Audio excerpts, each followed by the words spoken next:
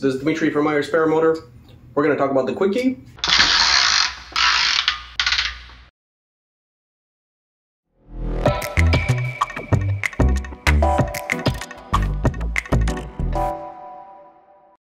In this video, we're going to cover some very important topics.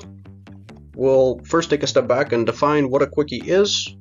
We'll do it from a design perspective, so we'll cover what the design goals are, why it was designed the way it was, and how certain suggestions people made may not work. We'll talk about what the design change actually accomplishes and how, in the end, now the Quickie is basically a different product. We'll talk about all the testing we did and the data that it produced. And finally, we'll draw some conclusions, both from the testing data and from the general design change. Alright, so let's take a step back and talk about what the hell is a Quickie to begin with. Obviously, it has a pretty clever locking mechanism that is super easy to use, which makes it much faster. But the number one design goal was to have a low-profile main hub that bolts to the engine so that the paramotor can get into tighter spaces for transport. So, to achieve this goal, we need to do something different about this quick release from our last one. Because the pins do not go all the way through the prop, the clamping pressures that are produced by the upper mechanism need to be much higher. Much higher. So, a few people have said, well, why don't you just have pins from the other side? It sounds clever at first, but it comes with two severe problems. They're suggesting something like this. You have a handle, you have the pins on this side, this is mounted to the engine, and then you put the propeller on this, and then you screw this in, pins go in the hole, and then you have a quick release on this end. There are two fundamental problems. The first one is the usability one. Because this hub can only be so thick, the pins have to be different lengths for different propellers. In other words, there might be one for a helix that has shorter pins, E-props that has longer pins, and then if you have 4-blade props, 3-blade props, you might be out of question altogether. But there's a fundamental problem with this design. For these pins to go here, there needs to be clearance in the holes that the pins go into. If there was no clearance, the pins would not fit into those holes. So the holes need to be physically larger than the diameter of the pins for everything to go in. This is a big problem because in the center there's a thread. So this whole assembly can spin. So as the engine accelerates and decelerates, the only thing keeping the propeller in place is the center thread. So why is this a problem? If this can move just a little bit, what ends up happening is you get destructive resonances. In other words, at some point there's a resonance between the belt, the engine, and the propeller weight as it's trying to accelerate and decelerate. It is really bad practice to put this assembly through that because everything here will resonate and the propeller will move at all times, just a little bit. But this can break pins, this can cause all sorts of issues. So this is a terrible, from a design perspective, idea to begin with. The Quickie is now available for purchase. We haven't really had time to announce it officially or properly, but it is on our website with the new metal plate. And at this time you're probably wondering, what does this new design change entail? Why did we do it? And what does it accomplish? So let's talk about what the design change actually accomplishes. In short, it increases the margin of safety for the Quickie, especially when it's misused. But a better way to look at it is it allows pilots with different physical abilities and or perceptions of what tight enough is to use the product safely. So as we look here, this is the original plastic plate that was in the earlier version of the Quickie. The way this works is the little pin, the little short pins are part of the plastic plate, and they're primarily used for registration. So as you tighten the lever on the Quickie, these will pop into the propeller holes, and the plate will stop moving, and then the ratchet mechanism will start working.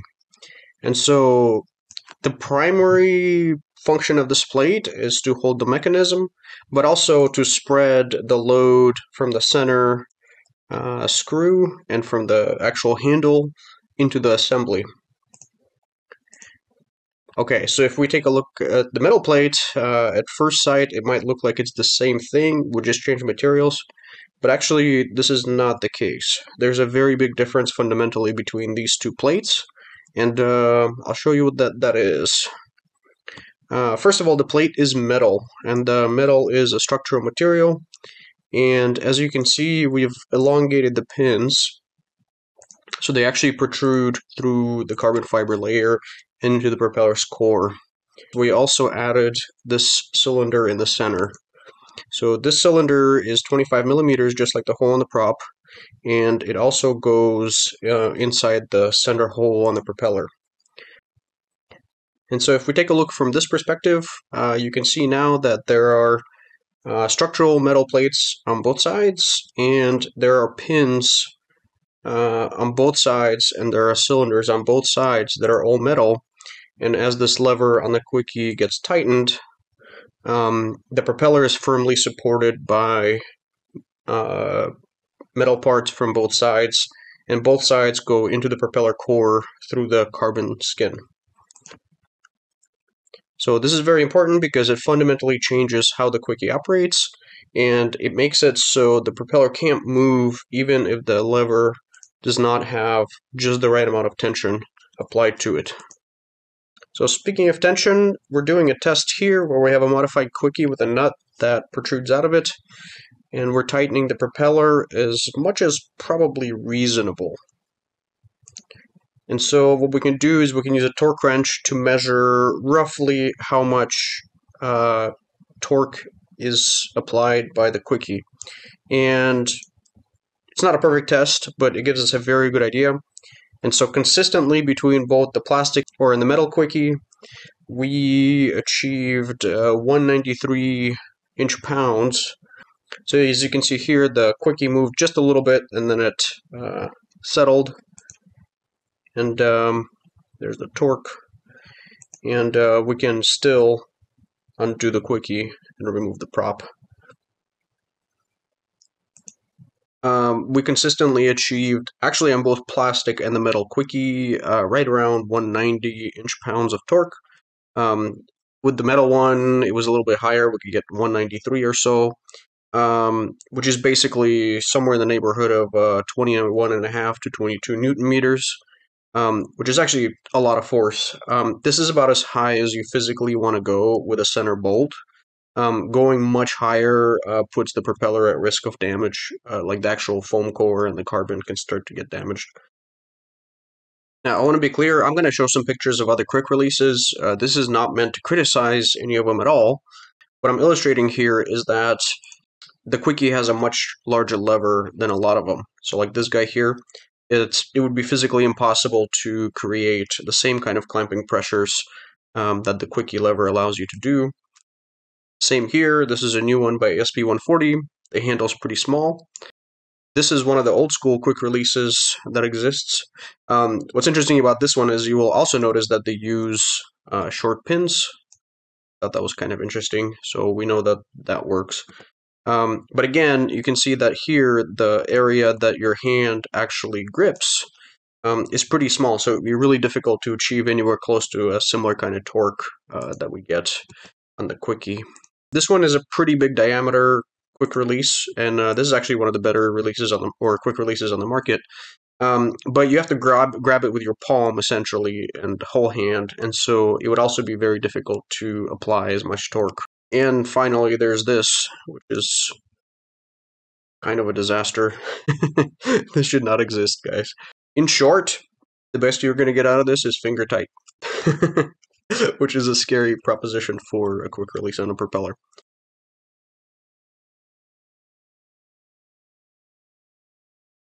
The initial testing we did when we first got back included this test, where we basically intentionally over-tightened the Quickie, but it shows that the clamping forces are primarily focused on the center of the Quickie. And so even though the force that the plastic Quickie and the metal Quickie can generate are fairly similar, where that force actually goes does vary between the two models. In other words, the metal plate is able to more effectively transfer all those forces across the face of the propeller. We also did a test which established how much torque can be applied to the plastic Quickie, and in a couple of days we did the same test on the same setup with the metal plate after it was finished. Alright, let's look at some clamping forces.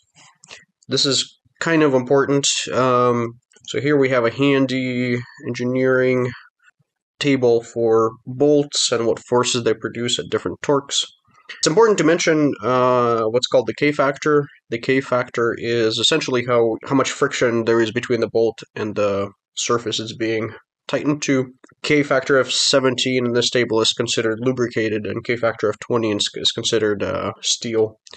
Now, the Quickies, I set a K-factor to 18 because they are actually lubricated with the metal plates.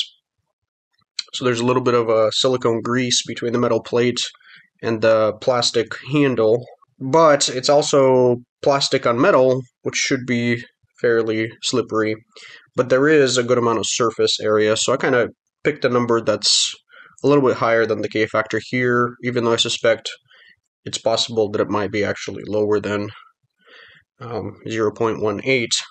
So here I calculated K factor of 18 from both of these numbers.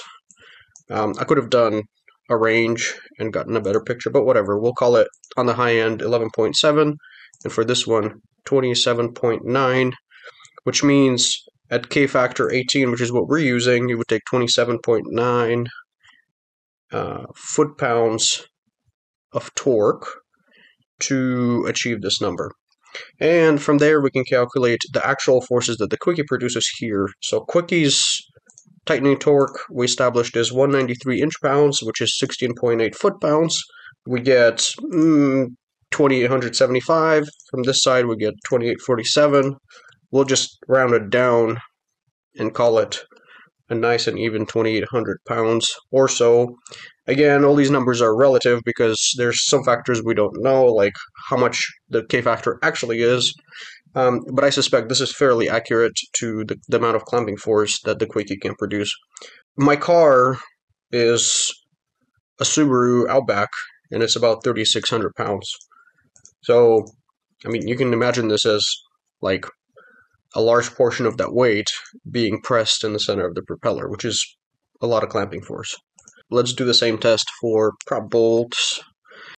There's 6 prop bolts, and so even though the individual load that each bolt can produce, because there's 6 of them, that numbers are going to be much higher than the Quickie. This table only uses the maximum K factor of 0.20, which is steel on steel with no lubrication. So that data is here, but we're not doing steel on steel, we're doing steel into anodized aluminum.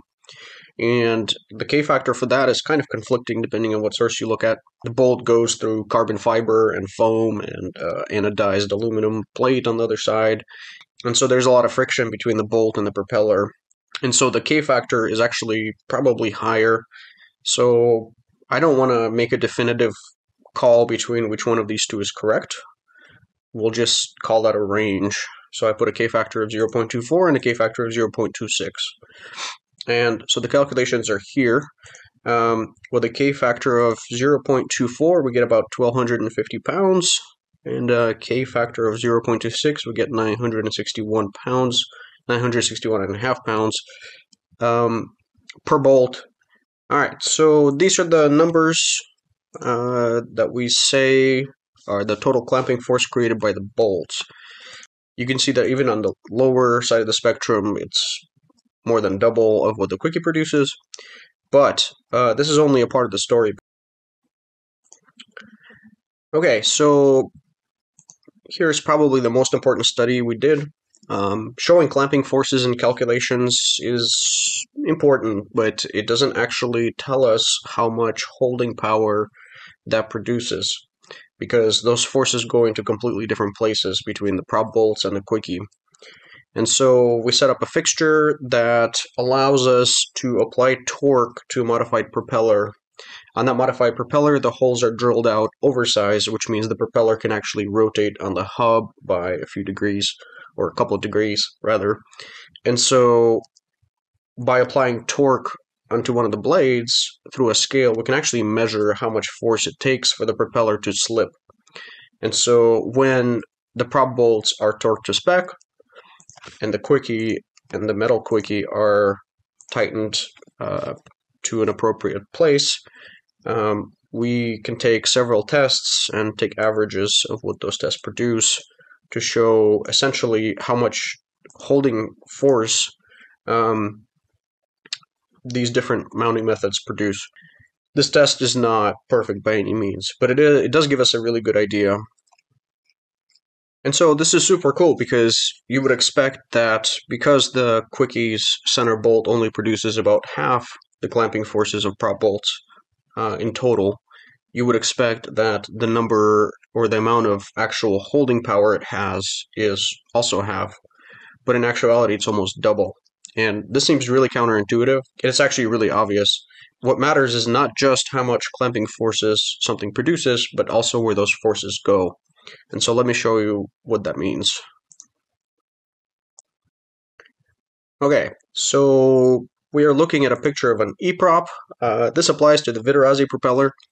I'm not going to talk about the helix propeller because the helix propeller is really dense. It's also really thin, which means on a Quickie, the metal pins go almost all the way through the whole prop, and all carbon layers have some pin material going through them from both sides now, and so it's not relevant for this discussion.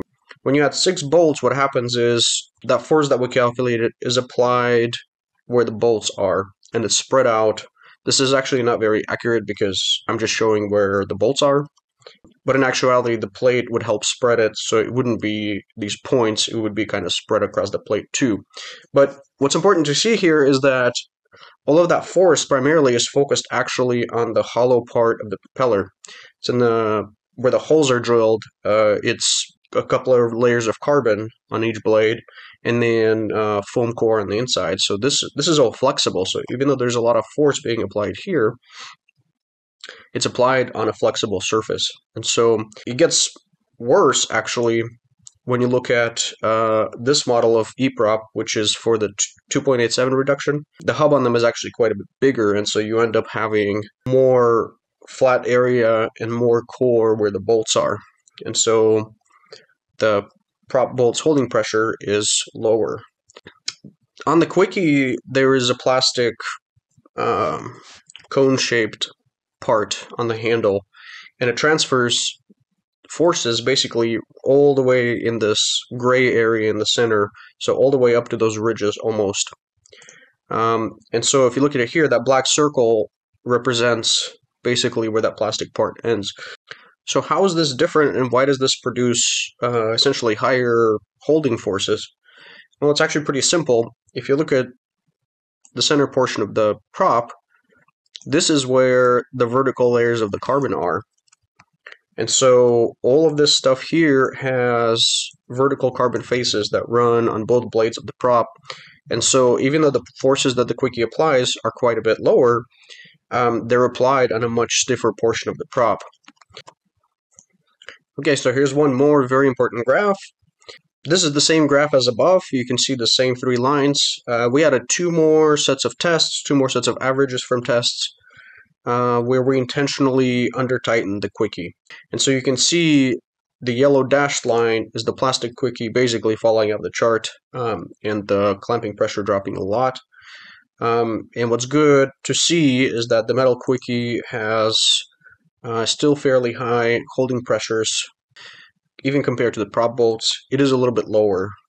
So what this shows is that even when the Quickie is pretty drastically misused, where it still creates very high forces for holding. Now, this brings up a very important point, that this line is way down here and it started out way up here, so it's extremely important to adequately tighten the Quickie.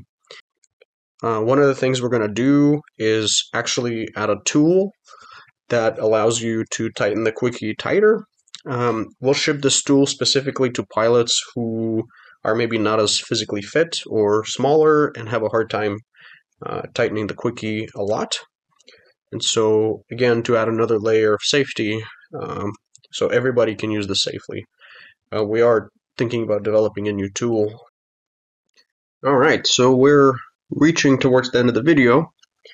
At this point, we've talked about how the Quickie works, what the design goals were. I've gone over all the testing that we did and all the calculations, and talked about the design change in great detail. So from all of that information, we can now draw some conclusions.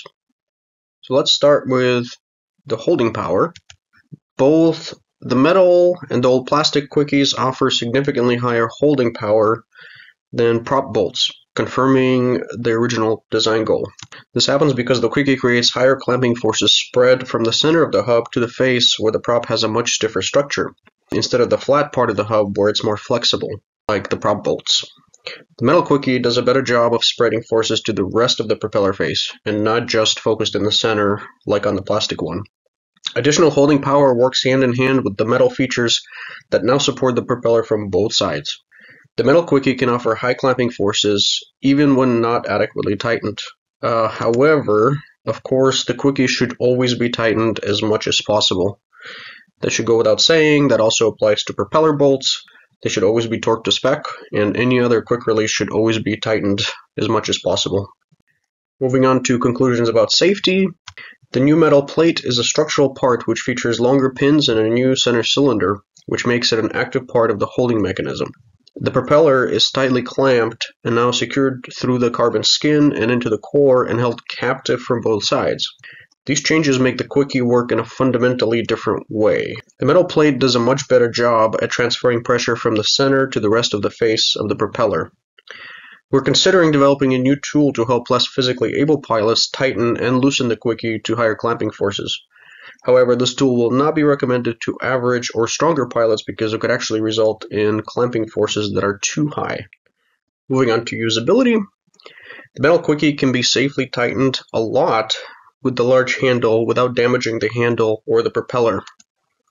The metal Quickie is also more intuitive to use and is much easier to tighten and loosen to higher tension from the plastic model. The metal Quickie addresses some difficulties loosening the mechanism. We made the ratchet ridges more shallow and the handle rotates with ease now. The recommended tightening procedure is to always tighten the Quickie as tight as possible while still being able to loosen using the correct procedure. The Quickie should always be loosened only using the correct procedure. And for more info on that, please see the video we released that talks about how to use the Quickie correctly. I want to thank you for watching this pretty long video and receiving all the information. I'm going to leave you with the following message. Iris Paramotor will always continue to improve and develop new products to give you the best paramotors and accessories we can possibly offer. The safety of our products is always our highest priority. We revisit our entire product line at the end of every year and release major updates at the beginning of the following year, even for products that already work great.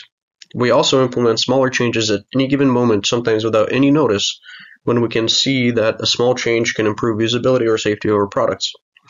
We also regularly adopt suggestions from our distributors and customers when we determine that these changes can physically be implemented into our product line.